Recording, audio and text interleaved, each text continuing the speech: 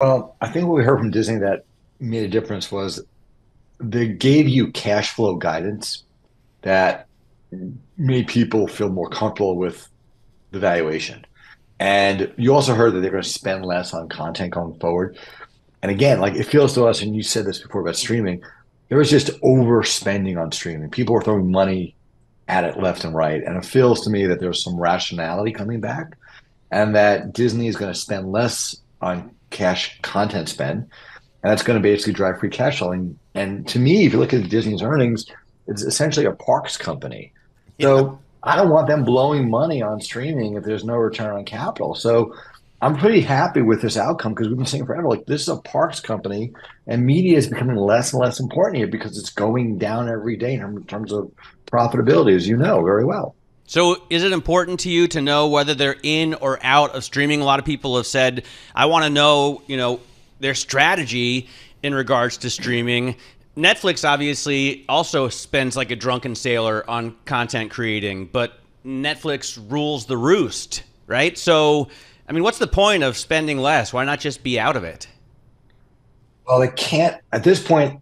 They can't be out of it. Their view is that Disney Plus, that Disney should have a direct relationship with consumers as they do in the theme parks, right? And for the long history of media, Disney never knew its true consumers, right? It was always a third party was doing distribution. So I think Disney can't be out of it. The question is, how much should Disney be in it, right? Should they be competing with Netflix or should they be a smaller, more targeted service for Disney superfans? And that's been our contention all along. You don't have to be Netflix. You have to make a Disney Plus product for your core fans. There's less of them. You can charge more money. That's probably a better business. And we've been saying that. Like, do not be Netflix. It's not a business you want to be in.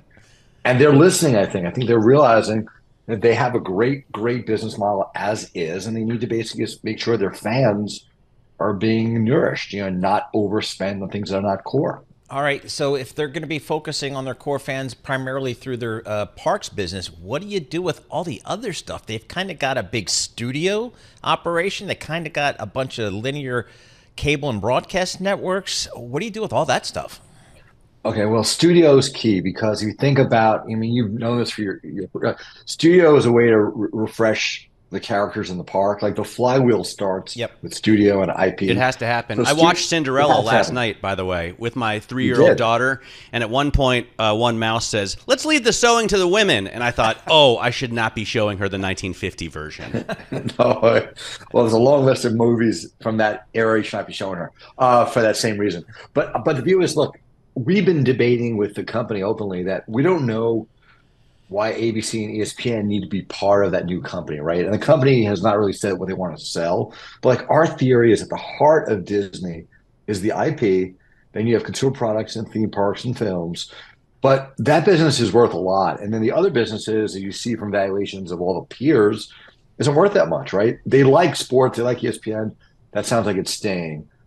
But like there's still open debate about what do they do with ABC and the Fox assets they bought, and that's not going to end anytime soon. But our point has been it doesn't really much matter because the core is studio, film, Disney Plus, and those other assets are so lowly valued that it's not going to matter. You really need to stop the wasteful spending and streaming and focus on the core, which is what we heard last night. So another issue, Michael, is Bob Iger. We love him. He's been Yeah. great for shareholders. He's kind of put himself in a box once again in terms of timing and succession. Anything new there? Do we read anything into this new external CFO being hired? How do you think about that now? Yeah, it's a good question. The CFO externally is interesting because I don't think there's been an external CFO in 25, 30, in a long, long time. So I think that person is going to come in, Hugh Johnson from Pepsi, is going to come in and look at the cost structure. I don't see him, I don't know him, but I don't see that as an air replacement for Bob. I think the question is going to be for the new CFO, where is their wasteful spending? What can he do to bring kind of a Pepsi discipline to Disney? But I still think you still have an open question about who replaces Bob. It's not easy because of the diversity of operations. We've been saying, look, maybe you break the thing into two again. And I think if that's the case, the park side will rise in value in terms of the management team. But I think as the company stays as Disney, if they don't change the structure, it's a hard job to fill. Yeah. And I don't think the new CFO is on that short list yet because he's never worked in this industry before. Sure. All right, looks like everybody's back to work in Hollywood, first the writers and now the actors. How is this going to play out over the next several quarters in terms of production and releases and all that stuff? That's a good question. I'm amazed that it's been firstly so long, that Yeah. the strike has taken so long to resolve because it's been really damaging to the ecosystem. I think people get back to work in the next, well, you have Thanksgiving coming up, right? So probably December, January, you probably get yourself a content slate and output that starts looking more normal by the, February timeframe.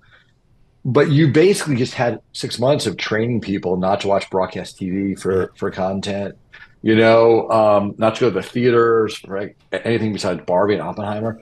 I think it's just really bad. I think people do change behavior, and it's hard to get them back. And so, yeah, people will be back working, but I worry about what happens on the other side of this. I really do.